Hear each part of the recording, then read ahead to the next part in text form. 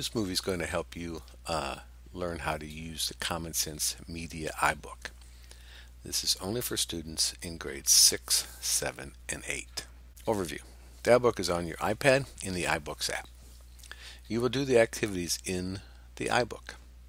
You will set up the iBook to send your answers to your advisor. You will see the questions asked in the iBook again in the iPad Passport quiz. Setting up your iBook.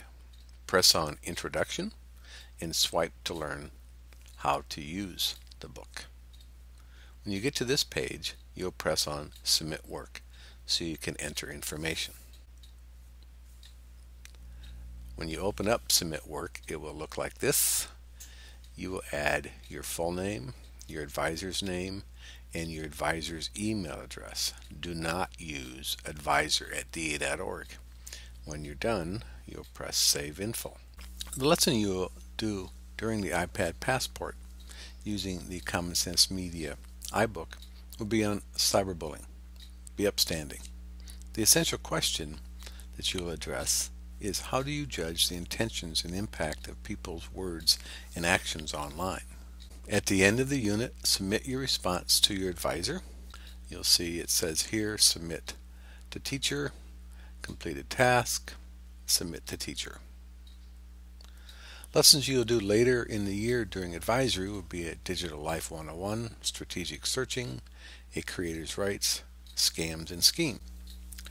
After you do the Common Sense Media iBook, you will have the opportunity to watch some BrainPOP movies. So you will watch the following BrainPOP videos. Teachers can show the videos from their computer, or if students, if you have headphones, you can watch them on the iPad. You can search for them in the BrainPOP app. I recommend you take the quizzes to see how well you understood the topics, as the Passport quiz will use some of the same questions. For instance, online safety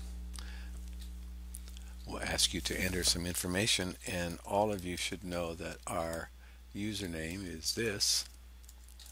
The password I'm not going to tell you because this is going to be online. And so you will simply be able to watch the video, and Tim and Moby will play. I'll pass this. The quiz will be here, and you'll want to just take the standard quiz and test to see how you've done. That's about it.